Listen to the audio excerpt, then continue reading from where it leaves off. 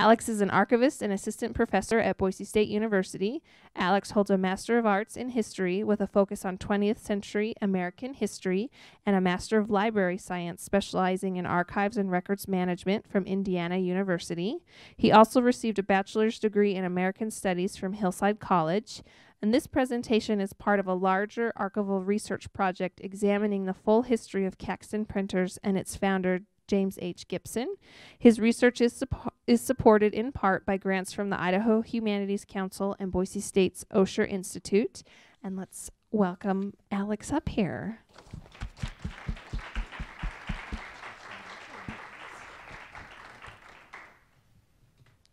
Thank you, Brandy, for that generous introduction. Some 70 years ago, an Idaho writer quipped that of all the states of the nation, Idaho is the last one in which one would expect to find a publishing house, let alone a successful one. And yet, in this very state, there is a successful publishing house, one that has been around for over 100 years, and one that has set a standard for regional publishing. That company is Caxton Printers, founded in 1907 in Caldwell, Idaho. Over the last century, Caxton has published hundreds of books in numerous genres: Americana, fiction, poetry, children's stories, essays, history, and economics, among others, with subjects primarily about the western U.S. and Idaho in particular. It's not an exaggeration to say that Caxton has published more books about Idaho than any other publishing company. So without Caxton, we wouldn't be able to understand Idaho in the way that we do. Many of the books that Caxton has published likely wouldn't have been published by any other publishing firm, and so their contents would have remained unknown. Caxton's books are invaluable to the study of Idaho. The title for my talk this evening comes from James H. Gipson, the founder of Caxton Printers. His full quotation reads, "I don't regard books as mere merchandise. They're the basis of all culture, education, and progress." And that belief really guided his entire life as well as the entire company. The story of Caxton is remarkable given their publishing philosophy, their location, and the quality of their books. The company's philosophy, which lines up with that quotation, was to help writers get published regardless of whether or not Caxton earned a profit. They were particularly focused on Western writers who couldn't get published elsewhere.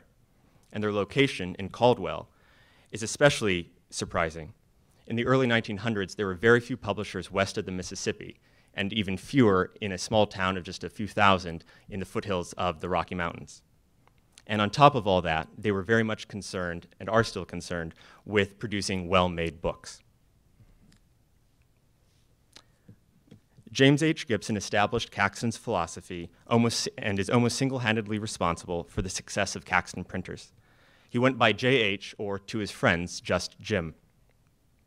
Gipson directed the company from its founding in 1907 until his death in 1965, a span of almost 60 years.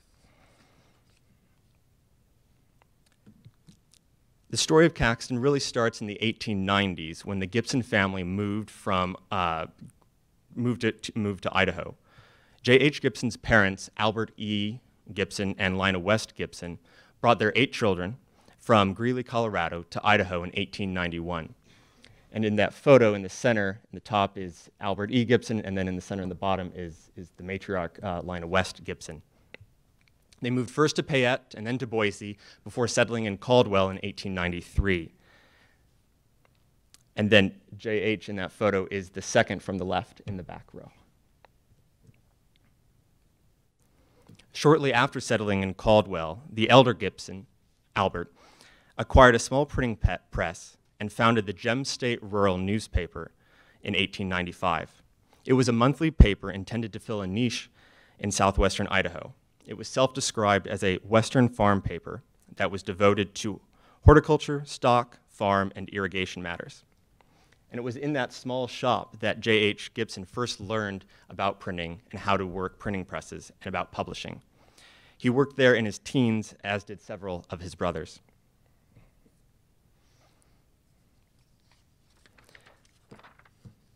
J.H. wasn't the only Gipson child to have a remarkable life.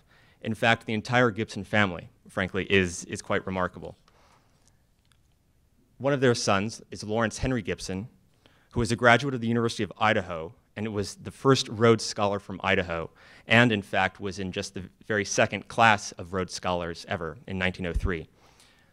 Lawrence Henry went on to win the Pulitzer Prize in History for his 15-volume series, The British Empire Before the American Revolution.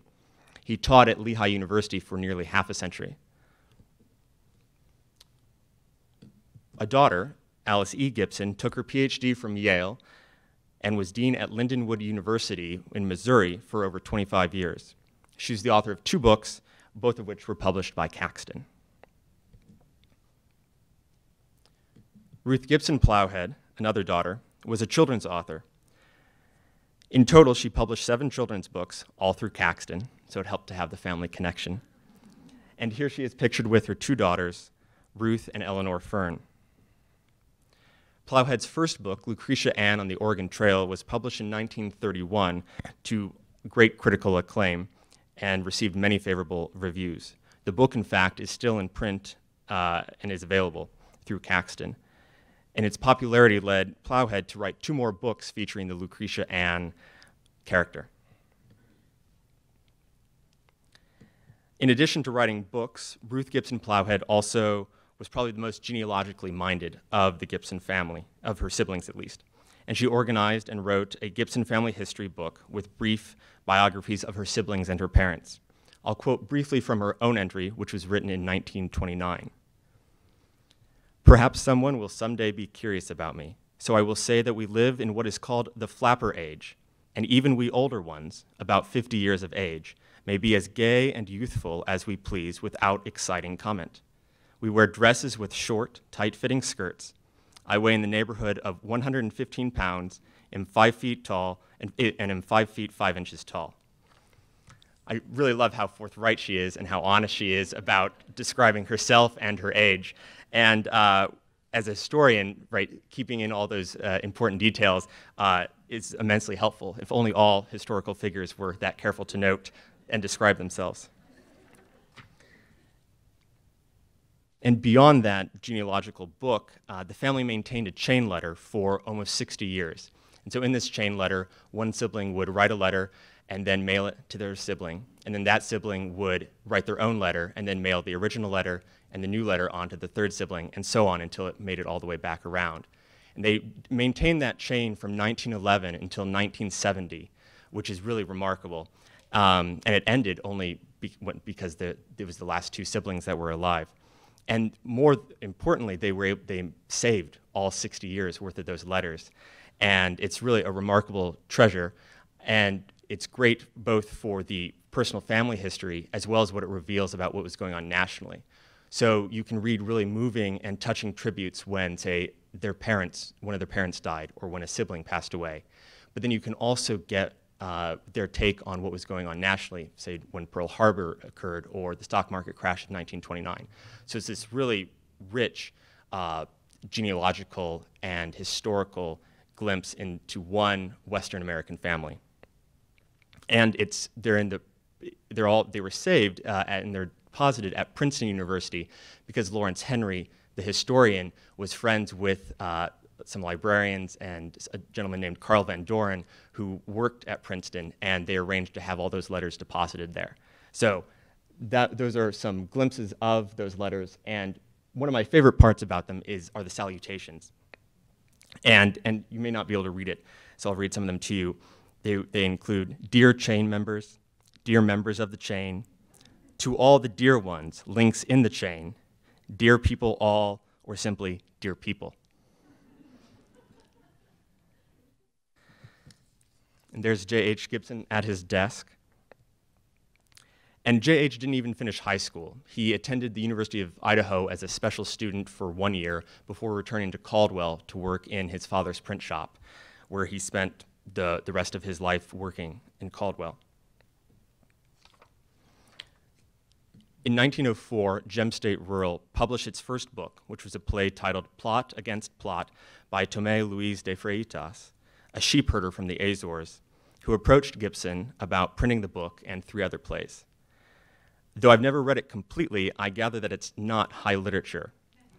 However, there is a scene set in Boise in a bar, so technically it could be considered Idaho literature. And from a bibliographical perspective, it's very rare. I know of just 3 libraries that have a copy, and the one at Boise State is merely a facsimile. But it's been digitized and is available through the Internet Archive, should any of you want to sit down and read it. J.H. Gipson took over as managing director around the same time that they published Plot Against Plot. In 1907, when he was just 21 years old, he incorporated the company as Caxton Printers. These are the articles of incorporation, which show the company was very much a family affair. Of the 5 signatories on the right, 4 were Gipson family members, and the 5th was the original business partner of Albert E. Gipson in Gem State Rural. The company is named for William Caxton, who you may know is believed to be England's first printer who lived during the 15th century. And in addition to borrowing his name, Gipson also borrowed Caxton's colophon, which is a printer's emblem or logo. So on the left is William Caxton's 15th century colophon, and then on the right is Caxton Printers' colophon. And there's J.H. Gipson with a bust of Caxton, which for a long time that bust sat outside of Caxton's offices above the front door. So in the 19-teens, Caxton was primarily a traditional print shop with commercial printing, lithography, and a binding department. A few years later, they branched out and added a department for school and office supplies, and eventually became Idaho State Textbook Depository in the 1920s, which was a very lucrative contract, and it's a status they maintain to this day. In their early years, they did also print books on contract. That means they're private printings where the author pays for the books to be printed and bound and delivered to the author. And the print shop has no control over the distribution. Some of Caxton's earliest books were produced for the state government. They published, for example, in the center there, the Proceedings of the Idaho Constitutional Convention in 1912, and then on the left, the early history of Idaho a year later. And both of these were paid for by the state of Idaho and then distributed by the government. Other early Caxton books from the 19-teens included Syringa Blossoms by J.D. Flenner and Irish Mag by Earl Wayland Bowman. Both of them were published with this suede leather covers, which was not common for Caxton or for other book publishers either. And unfortunately, they tend to deteriorate quite rapidly. Most of Caxton's books were simply bound in traditional hardbound.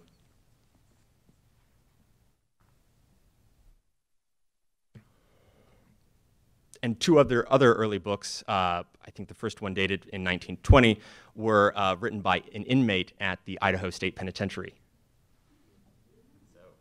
So, Behind Gray Walls and Shadows of the Gallows by Lifer number 2338, P.C. Murphy.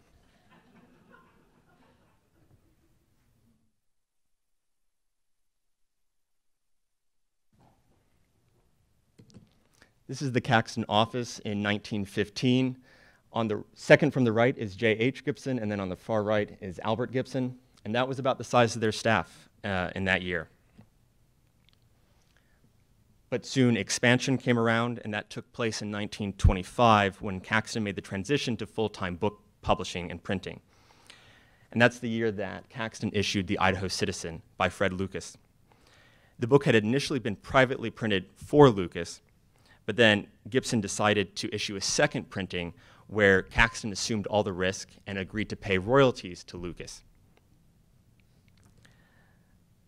It ended up being very much a commercial success, and it went into 7 editions and multiple reprints over the next several years. And it even got adopted as a textbook by the state's Department of Education, which certainly helped to boost sales.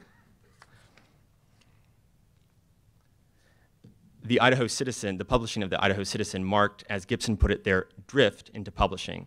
And using the word drift really is no exaggeration. It was entirely a learning experience for all involved. They had to learn how to literally print the books, they had to learn how to market, they had to learn how to sell the books and distribute them across the country. None of their early staff had any training.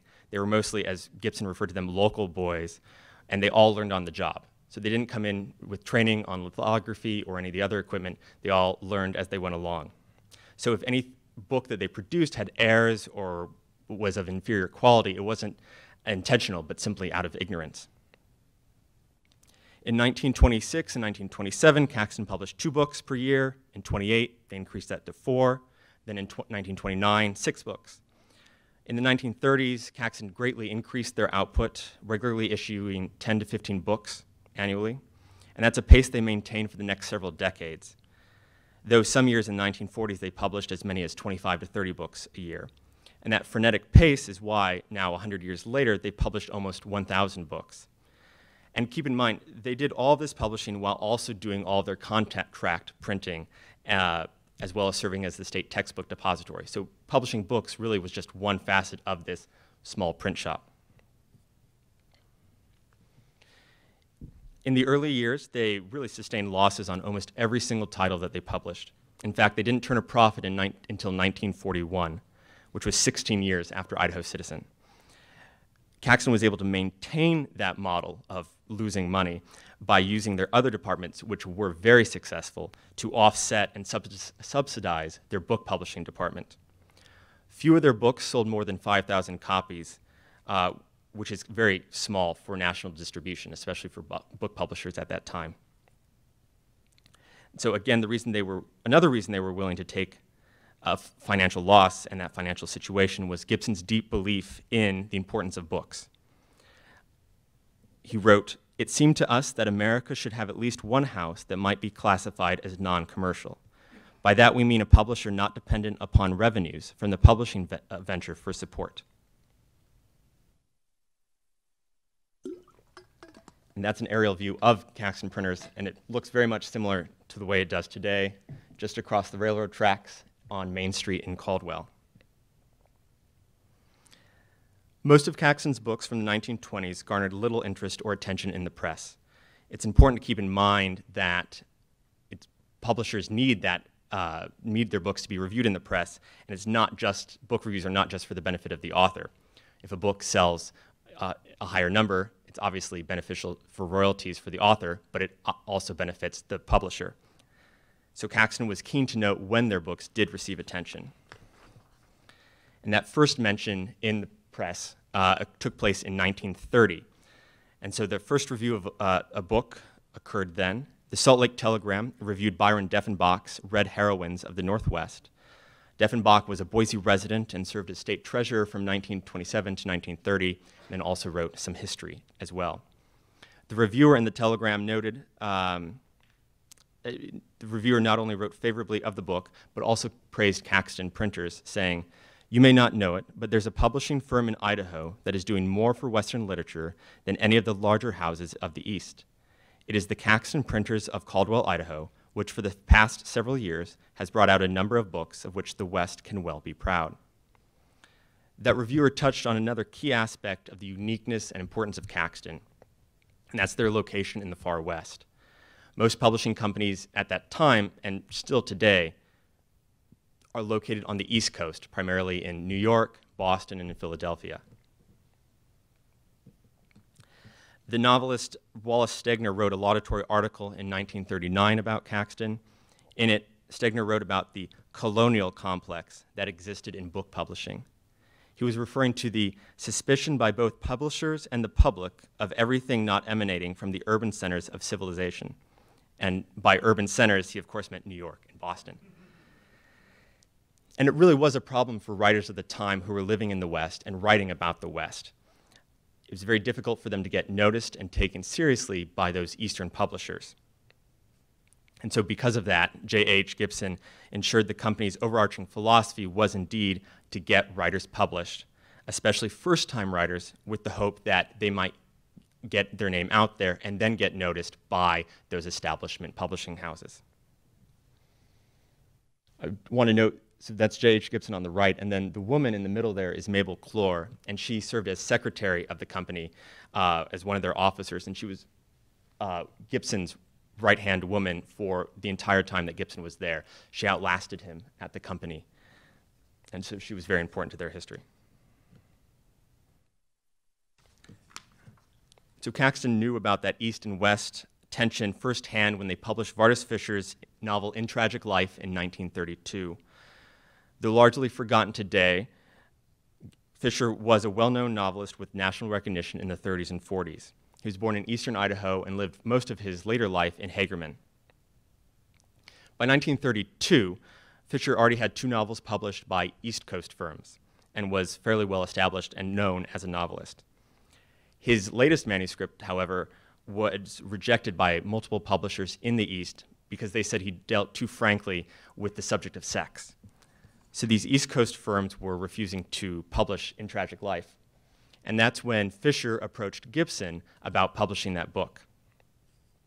After seeking advice from external readers, Gipson agreed to publish the manuscript without making any changes.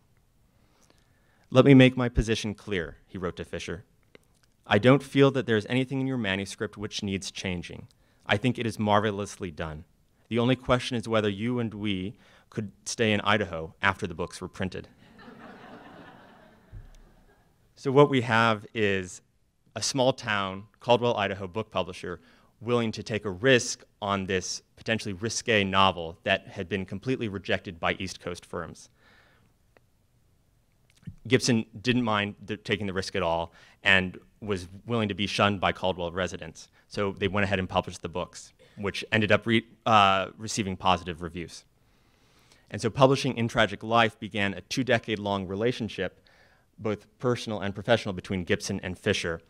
And Caxton published more than a dozen of Fisher's novels. On the left is Fisher and Gipson at Fisher's home and cabin in Hagerman. So as I mentioned about the book reviews, Caxton would collect reviews of their books, and in Fisher's case, they would even publish them in a pamphlet. And in this case, they listed the unfavorable negative reviews first. As Gipson wrote, "We employ no ballyhoo. We do not delete the unfavorable words and phrases." It's still surprising to me that they would actually set the unfavorable reviews first and be so brutally honest about that.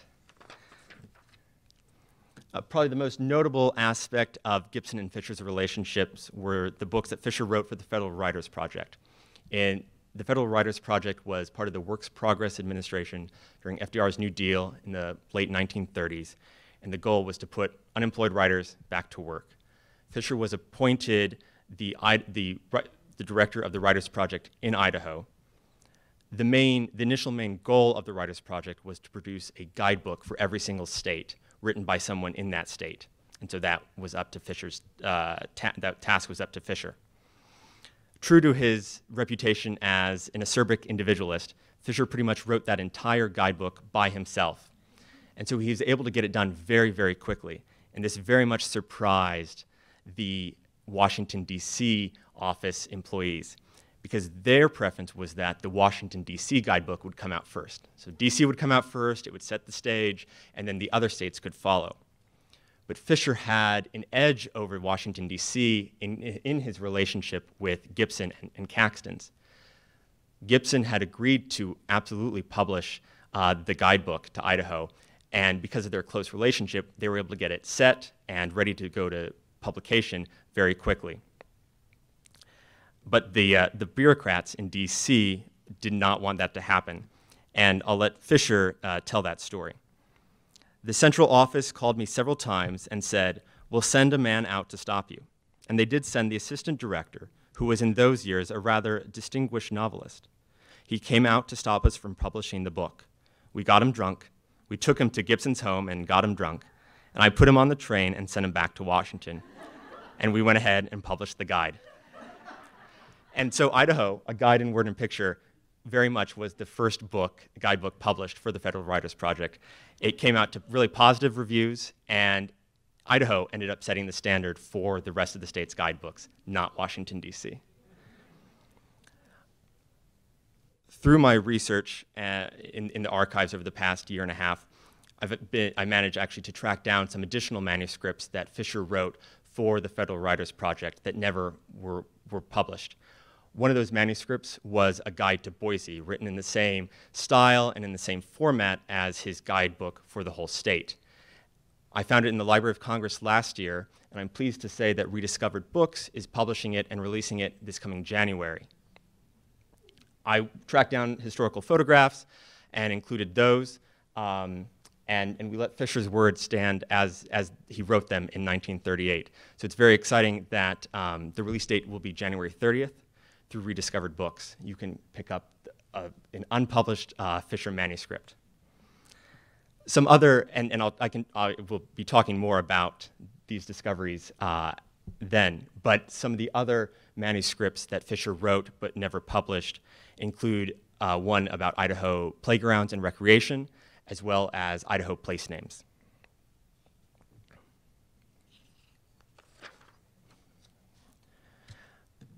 Gipson and Fisher's relationship unfortunately deteriorated in 1953 when Gipson asked Fisher to tone back his portrayal of Jesus in one of Fisher's books before Caxton would agree to publish it. Although Gipson wasn't religious, I have never joined or attended any church, he wrote. He did have, what he said was, a profound respect for those who are sincerely religious. Fisher, unsurprisingly, refused Gipson's request to make changes to the novel, writing, "You seem determined to force me to do what you feel must be done to avoid any possible offense to the Roman Church. I cannot and will not go that far." Fisher continued, "It is amazing to me when a man who says he stands for freedom of the human mind should expect me to defer to religious dogmas when my books, as you well know, rest upon the findings of the greatest scholars." And so that pretty much ended their relationship. Fisher never was published again through Caxton during Gipson's lifetime, and Fisher instead had the rest of his novels published through Allen Swallow Press, located in Denver. So prospects were looking particularly strong for Caxton, unfortunately, when tragedy struck on St. Patrick's Day, 1937, when a fire swept through the entire plant, destroying almost all the structures and the equipment inside. The fire caused more than $500,000 worth of damage. However, they did not let this tragedy set them back, and Gipson vowed to rebuild immediately, and he did so. They got the plant back up and running within a few months, and despite being in the midst of the Great Depression, Gipson vowed and was able to pay all of his employees during the entire time they were closed for rebuilding. He very much cared about his employees, and in turn, his employees were very loyal and dedicated to him. Selfishly, from an archival researcher point of view, the sadness of the fire means that the company's records pre-1937 were pretty much completely destroyed. Some did survive and were donated to Washington State University along with the rest of Caxton's records. However, as a researcher, it's very difficult to go through those because of the burnt edges, and they start to chip off, and it's difficult to read. However, it's fantastic that at least some of the records were salvaged.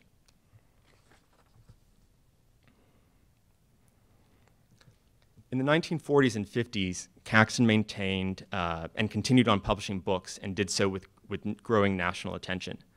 Reviewers also noted the high quality of Caxton's books. According to one article, Caxton expends on each book the same loving care and painstaking craftsmanship characterizing the handicraft of that earlier Caxton. Every title printed on site was bound by hand, and they often printed deluxe editions of their books in buckram leather and often signed by the author. So this is an example for one of Fisher's novels of that deluxe edition.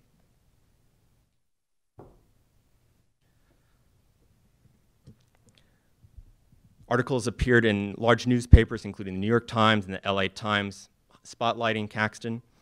Gipson maintained a growing list of correspondents, including with Ezra Pound and H.L. Mencken, among dozens and dozens of others. Jack Conroy, who was a leftist labor writer whose most famous novel is The Disinherited, praised Caxton for their approach to publishing. Writers too frank, he wrote, or too limited in popular appeal to tempt commercial publishers have been given a voice. He continued, Caxton doesn't dump their slow sellers on the remainder tables, where they sell with no royalty to the author a few months after publication, which was and is still a common practice for these larger publishing houses. When the books don't sell, they put a black mark on them and they ship them off to the remainder tables. So that philosophy meant that Caxton contributed more than a few titles to the ever-growing list of bad books of poetry. But for every dud, there were multifold more books that made a lasting contribution. And I want to highlight a few titles related to Idaho that did particularly well. So Lucullus Virgil McOrder wrote 2 books on the Nez Perce tribe, Yellow Wolf and Hear Me, My Chiefs, in 1940 and then 1952. And both of those books told the story of the Nez Perce War from the point of view of the Native Americans. And this was the first time that had been done. So those 2 books are still foundational texts to the study of the Nez Perce War today. On a lighter side, 2 children's books, both by Del J. McCormick, are still in print and still available today. Paul Bunyan Swings His Axe was first published in 1941, and Del J. McCormick was a Boise resident. And in conversation with current employees at Caxton, it very much still is a good seller for them. I want to pause and talk a bit more about J.H. Gipson and note that he was not just a book publisher. He was very much involved in politics. In 1912, he served as state chairman of the Bull Moose Party, which worked to get Theodore Roosevelt elected. And then also in the 19-teens, he was a member of the Progressive Party of Idaho. As the decades went on, he became more involved with the Republican Party. He was close friends with Idaho Senator William Borah, and he corresponded with most Idaho politicians. He really maintained a huge list of correspondence. And in the bottom center there is a photo of Gipson meeting with Senator Henry Dorshak from Idaho in his DC office. And so given J.H.'s political leanings, he also published a series of libertarian books that had several dozen titles. And then most notably, he published Ayn Rand's novella Anthem in 1952, which was the first American hardcover edition. And that book is also still in print today. So turning back to Caxton's history, Caxton was not alone in regional publishing. 2 other publishers, Alan Swallow, as I mentioned earlier, who published Vardis Fisher, and Binford and Mort in Portland, Oregon, were 2 other important publishers in the West. But neither of those 2 companies were as old as Caxton or earned the national reputation that Caxton did. Other unique qualities of Caxton's books are that they would publish their books jointly with other American publishers. So it's common for a book to be published simultaneously by different publishers in different countries, but it's less common for the same book to be published domestically at the same time by 2 different publishers. Caxton was willing to do this, however, because they did acknowledge that the East Coast firms had a better distribution setup going, and they were also able to create bigger sales for the titles. And beyond joint publishing, Caxton was also willing to release their authors to other publishers. Most authors, especially the well-known ones, tend to stay with the same publishing firm for their entire career. Yet with Lawrence Henry Gipson's books, The British Empire Before the American Revolution, the first 3 were published by Caxton, so the familial relationship brought those to market. But then after the 3rd one came out, Alfred Knopf, a well-known New York publisher, took notice of those books and asked Caxton if they could take over publishing Lawrence Henry's books. Gipson, being the generous person that he was, agreed to that and released his brother to Knopf. And so Knopf brought out the rest of those volumes. And it was one of those later volumes that eventually earned Lawrence Henry Gipson the Pulitzer Prize.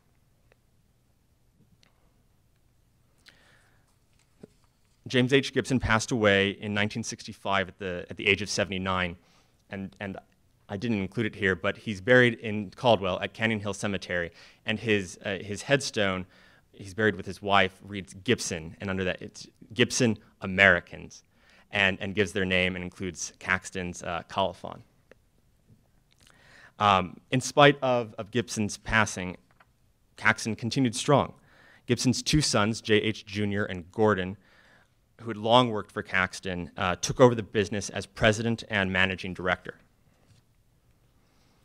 The 1960s and 1970s were a time of continued success for the publishing division, and they continued bringing out books related to Idaho and to the West. Caxton Books won several awards for both excellence in publishing and for excellence in writing. In 1969, The Gold Rushes and Mining Camps of the Early American West, which is that big book at the far end of the table, won the Golden Spur Award of the Western Writers of America for their best nonfiction book. That book was published by Vardis Fisher and his wife, Laurel Opal Holmes, and it was actually the last book that was published that Fisher wrote before he passed away in 1968. In 1998, Caxton changed the name of their publishing arm to Caxton Press, and then they retained the name Caxton Printers for the rest of their divisions, their contract printing jobs, etc. Some of those contracts include printing election ballots for 33 of Idaho's counties, so if you voted on Tuesday, you handled a Caxton product. They are still Idaho's official state textbook depository, and they also serve as the distributor for small presses, including the now defunct University of Idaho Press. A year ago this month, the U.S. Senate Committee on Small Business named Caxton the Small Business of the Month for the entire United States. And they continued to publish books related to Idaho, ranging from history to travel guides to science books. Some of the most recent titles include Backcountry Roads, Idaho, The Idaho Traveler, which is just coming out right now, Fishes of Idaho, and a biography of Morley Nelson, to name just a few. Caxton today, which is on the right, is still owned and managed by the Gipson family. It's been in the family the entire time. Scott Gipson, J.H.'s great-grandson, is the president and publisher for the company. His brother Ron is the chief operating officer, and his father Dave Gipson is the past president and current chairman of the board. And they still hold on to J.H. Gipson's original philosophy to publish good books about the region, regardless of how many they sell. In fact, as Scott Gipson told me, he views printing books as part of a sacred trust the company holds. The company's bylaws dictate that the company continue to publish books, even though they continue not to make the company that much money. Despite all that has changed over the last 100 years and the major changes in the way that information is shared and disseminated, Caxton Printers continues to operate in pretty much the same way it operated in its early decades, when it was under the care of James H. Gipson. They're still in Caldwell, Idaho, at 312 Main Street, downtown. They're still publishing authors other houses won't, and they're still not concerned about making a profit with their books. And their focus is still on quality and wanting to produce a long-lasting product. And all of this, their philosophy, their location, their quality, all of Caxton's history, forms an integral part in preserving Idaho's own history, while also remaining true to their founding philosophy that books are more than mere merchandise. Thank you very much.